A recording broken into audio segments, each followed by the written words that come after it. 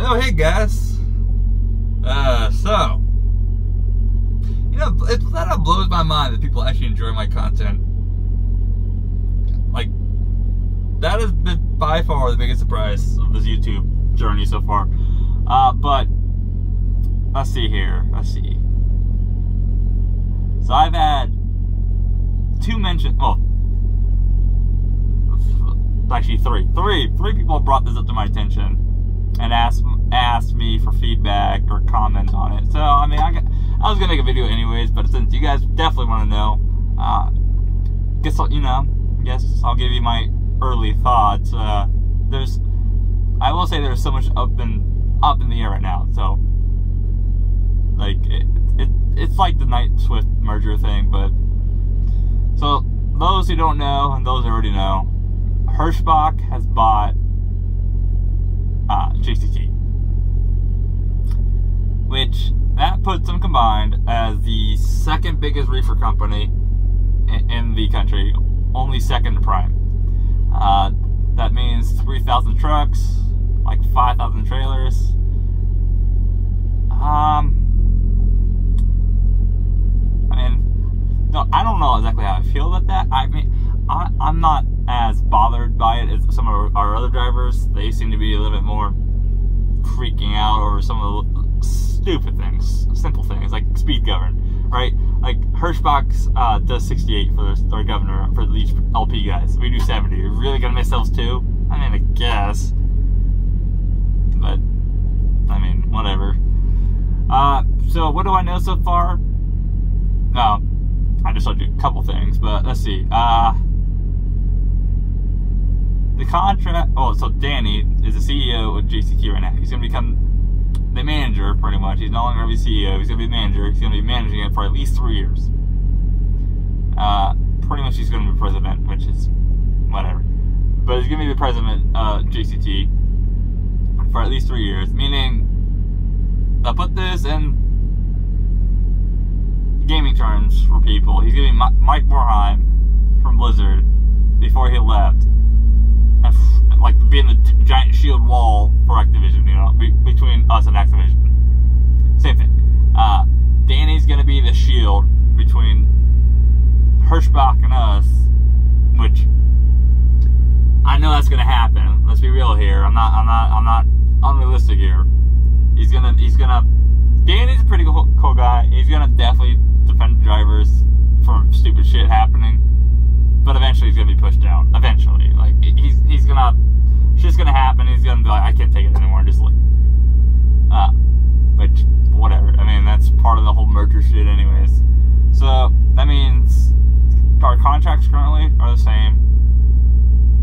Now, could they do the forced termination type thing, meaning, or here's a new contract, sign it, or we'll terminate you, right? Like we'll terminate the contract, right? Break the contract.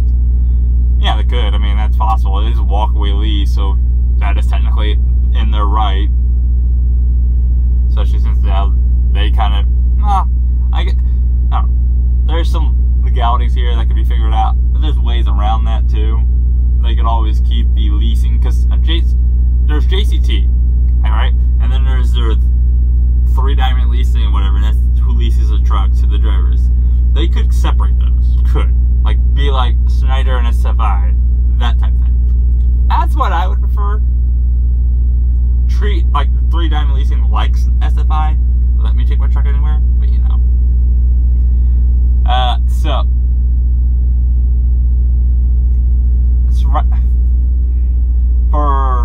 so pretty much anything contract-wise, Danny-wise, nothing's changing for at least 3 years. I mean, my contract's for another 4, but they could terminate it tomorrow, and it has nothing to do with Hirschbach. I could just piss them off enough, which I had done a couple times. But I mean, I work hard to kind of just deal with it. Now in the next 12 months, that's when things are gonna same systems. Like right now, I actually just found out they are testing on the drivers have been here the longest, their tenure. They're testing Hirschbach's ELDs, which most likely we're still going to get them anyways, because all same systems simplify things. Meaning same ELDs, merge trailer pool. I could imply the cameras. I feel like Danny might force that one away though for at least 3 years, because JCT actually had driver-facing cameras for a short time before the driver said, "No, fuck you, we're not gonna." No, and it just kept. Retention was even worse. So Danny might actually step in front of that one, because it would affect them keeping drivers and hiring drivers. So that one is eventual, just at least 3 years probably out. So, short terminals. Hirschbach right now, they're mostly east of the Rockies, and JCT is west of the Rockies. A lot of our freight is California based, and then I-20, I-30, or not I-30, I-20, I-10, I-40, you know, that whole coast to coast down there. Although we do freight everywhere, like we do very, very minimal northeast loads, like handfuls a week, and it's like 1 to 3, like that's about it.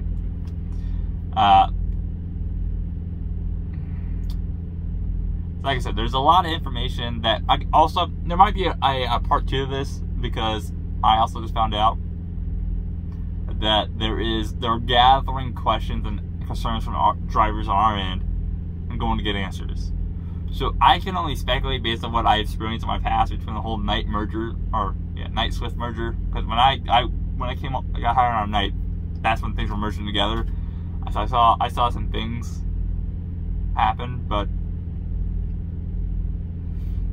I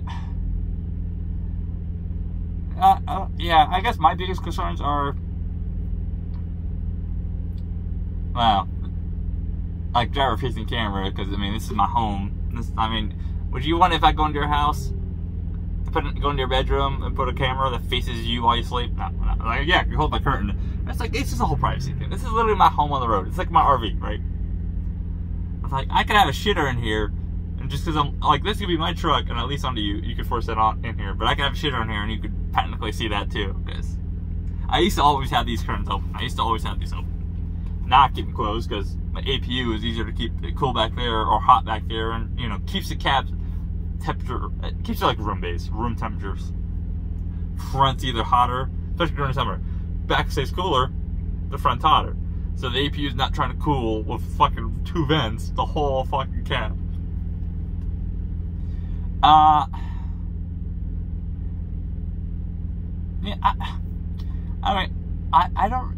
not getting bothered like many people are. It's like, there's a couple small concerns. It's like I said, they could force it to do a contract. It's like, chances of that happening at least 3 years is slim. And even then, I don't care so much, because 12 to 15 months, this truck I'm in right now is being financed, and I'm going elsewhere. I'm going to percentage. I'm going to run more up in my home turf. So, I don't really care about the Northeast or the East Coast. So really, it's like most of the loads that you can offer me, I don't give a shit about. I don't turn down enough loads because I guess they are for no forced dispatch. Meaning, if you turn down a load, they're not going to be happy. I don't turn down many loads. But then again, I have like 2 things set on my profile, my driver profile, that the planners and DMs can see. Mine is pretty much no East Coast and keep me on nights. That's pretty fucking simple. Now, I guess my biggest concern is, for those who have been following me knows that this truck in its first 12 months put on 151,000 miles. 153,000. I already forgot. I had made that video not even like 2 weeks ago, or 3 weeks ago. That's my 1-year review on this truck. So those that know. Also, to be fair, I didn't go home a lot last year, in 21. So, my averages are pretty high per month. Like, there was Q2 and Q3, I did 82,000 miles. That is absurd. That's 6 months, 82,000 miles. That's 13,000 miles, over 13,000 miles per month. I guess I don't really give a shit about this whole merger thing unless it affects my pay. Now, could having to compete with 2,200 more trucks for loads once we start sharing loads. Could that affect my pay? Yeah. Would I be thrilled about it? No. But I mean, could I give up like an extra 800 miles? Like, let's see. Could I give up an extra like 1,600 to 2,100 miles a month and still be fine? Yeah, because I mean, that would still put me above 10. That would still put me above 11 most of the time. So it's like, yeah. But I mean, would I be happy 2,500 miles a week? No. That's when I would definitely start throwing a fit. I threw a fit here. Well, when I say throw a fit, I mean I was professionally complaining and venting, saying, "Give me more miles." When I would get pretty much below like 28. So it's like, I like running. I don't care. It's like, as long as it doesn't affect my pay, and that's really all people should care about, is don't affect the pay. No driver facing cameras. Like, we got one that goes out, but no driver facing cameras. I guess don't touch our trucks. I guess. I mean, 68 to 70. I mean, whatever. I guess.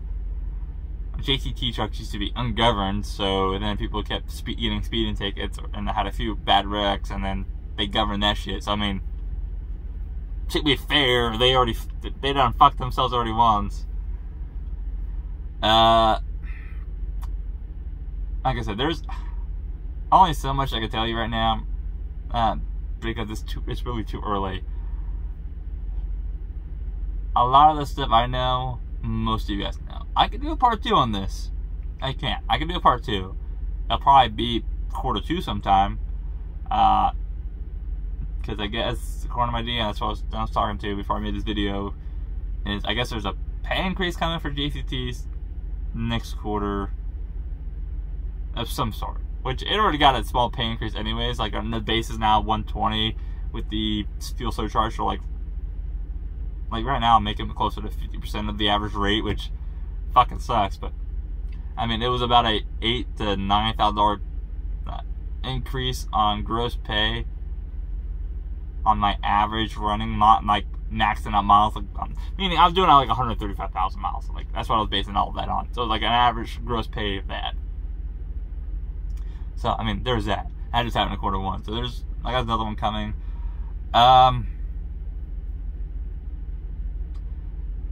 Something else is coming in Q2. I don't know what's happening, and I don't know. Like, I will make sure to do a part 2. I will do a part 2. Once I know, I will do, here's what I know, some shit, something like that. Saying, going through the questions that I got answered, going through the concerns I got answered. A lot of the driver shit is going on right now.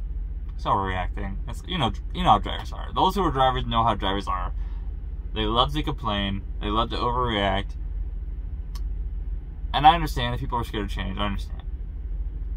I considering I already went through this once already, I'm pretty easygoing too. Like, very few things get to me. And even then, it's like, just don't fuck with the pay. I mean, I'll pretty much be happy. It's like, that's all it really comes down to. Actually, if you want to fuck with the pay, make it beneficial. Don't make it worse. Yeah. Don't take away the pay. If you're gonna fuck with the pay, make it better, not worse. Oh, but they are giving us, okay, so I guess there's a bonus Danny is getting, that he's giving every single driver that sits here through the closing date in April, $1,000. So thank you for sticking around, pretty much, out of his own money. Which, I mean, that's why I like Danny. Danny's pretty friendly, pretty driver focused. I guess it came down to reason why this is happening is John, the father, the start of the company, he's pushing 80, and he's retiring.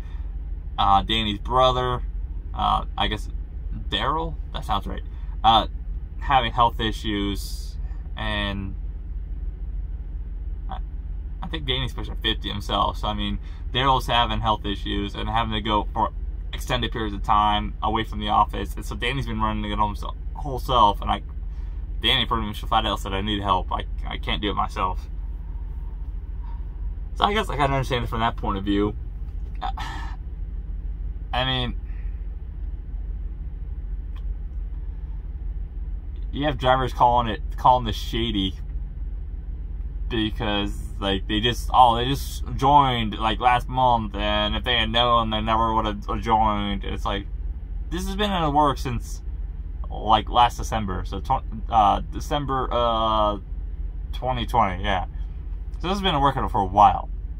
I guess it was a rush. I guess it took a whole year getting to know each other, talking back and forth, you know, getting on the same page, all that shit. So it's like, I do appreciate that at least. But cat's eating. That's good. Speaking of that, cat is definitely getting better. There's been progress on that, but that's this whole side note. I mean, what does it really say right now though? It's like, it means more terminals, more yards. Granted, they're in areas I don't really care about. There's really only two I would probably use. That one in that's outside Dubuque, and then there's the one in Kansas City, which they're all tiny yards. Dubuque seems to be the biggest one.